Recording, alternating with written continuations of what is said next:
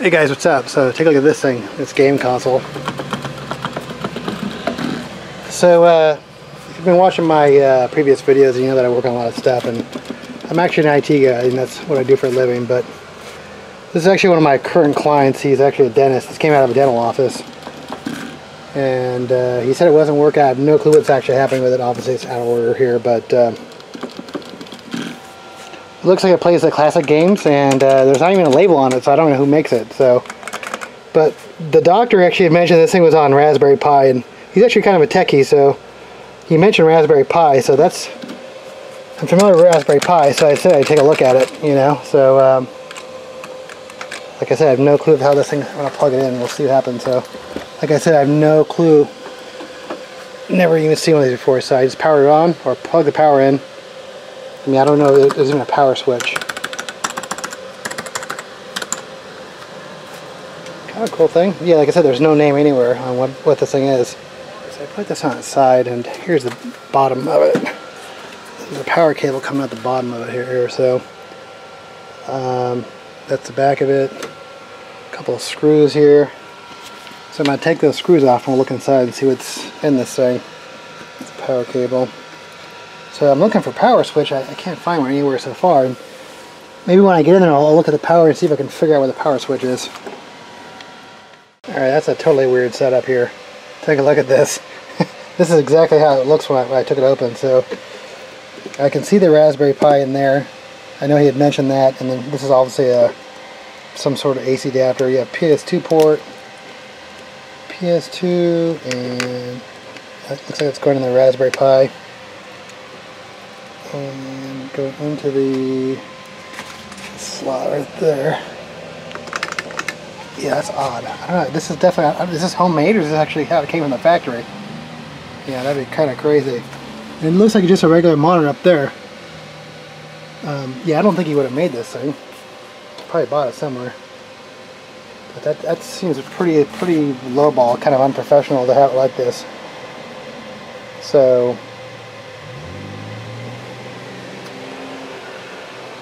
Alright, that's just weird. Okay.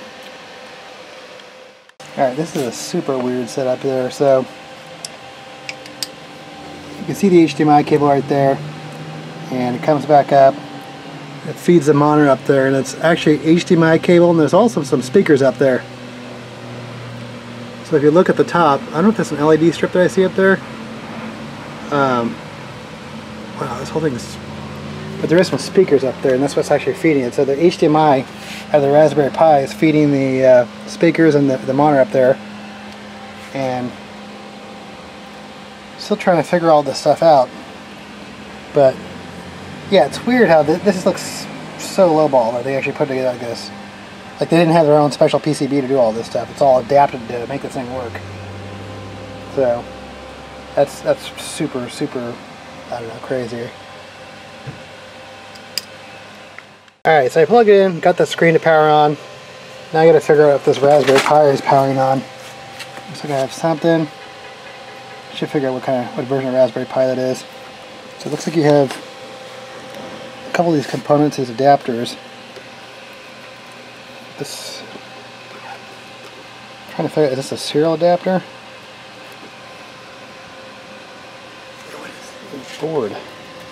I mean, is this to control these buttons?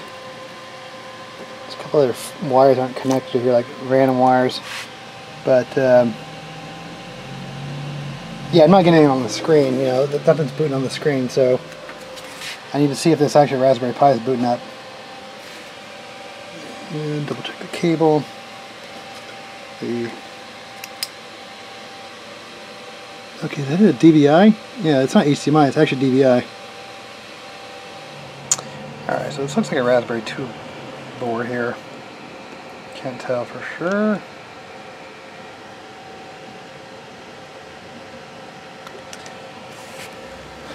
Yeah, I'm guessing this is either 2 or 1. I'll go back and look.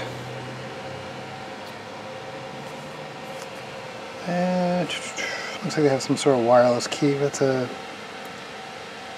Oh, it looks like it's a flash drive, 16 gig flash drive. I'm wondering if the actual boot flash Because right now I'm not getting any sort of video on this thing, so this should have auto detected. So it's actually already on the DVI cable, so that's where it's supposed to be. Alright, good thing I have extra Raspberry Pis, so alright. Alright, so I learned a little bit more about this thing. I think it's based on a thing called Retropie, which is like a Raspberry Pi distribution with all these classic arcade games on it. But so right now I need to figure out why I'm not getting video on the Raspberry Pi.